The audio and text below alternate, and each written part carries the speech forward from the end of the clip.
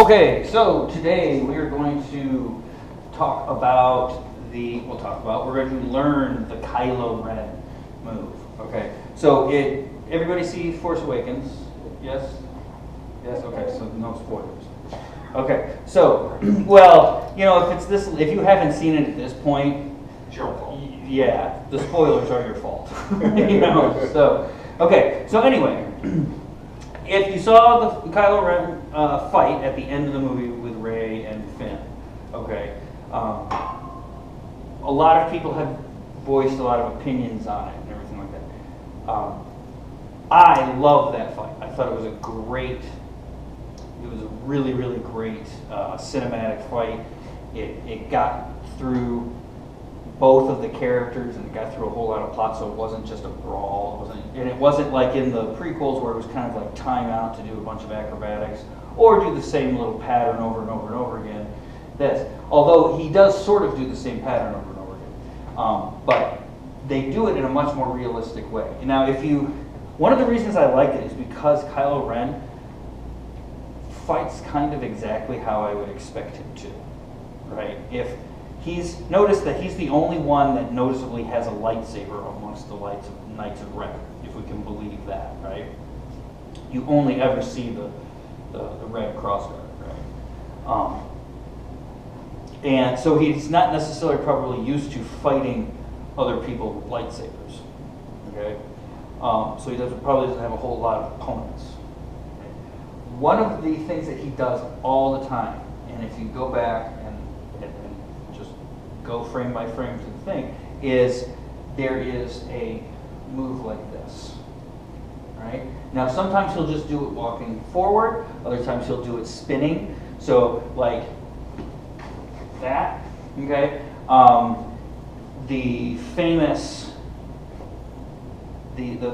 one where he comes at Finn, and he does the spin where he comes in this way, then spins around and comes down like that. Okay? Those are all the same things because he's here, and then this right here. See this whip? Boom, like that. Okay? So what this is right here is a parry to some sort of strike. Okay? Yep, it's just like in Shicho. Okay? And this is why we do it. It's an extremely high percentage move because it covers a lot of area in front of you. Okay? It allows you to stay kind of moving but still covered. Right? And it allows you to act on the person's weapon and reverse a strike.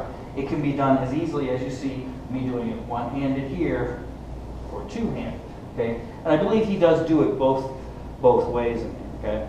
So the first thing that we have to do is get the actual move down. So the most common way that he does it in the movie, right, and we'll just use this as a basic pattern, okay, is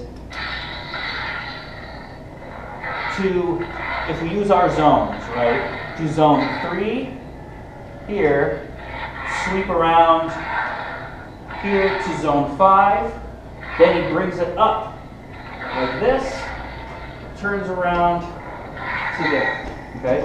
Now if we omit the spin, all that looks like is this. Okay? Now you can come down to this side to the zone 3, you can come down to this side, zone 2, you can come down to zone 1, all of that kind of thing. So you'll notice that he does a lot of this kind of thing right there. So we'll start out with that. We'll separate here, and we're going to go 1 to zone 3, 1 to zone 5, bring it up, and then another one to zone 3. Does that make sense?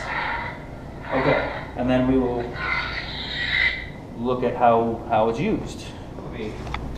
When he's coming at Finn, he goes 1, 2, and he comes right here. Look.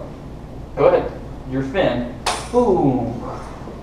Oh, right? Okay. So that's why when Finn does it, he comes back up like that.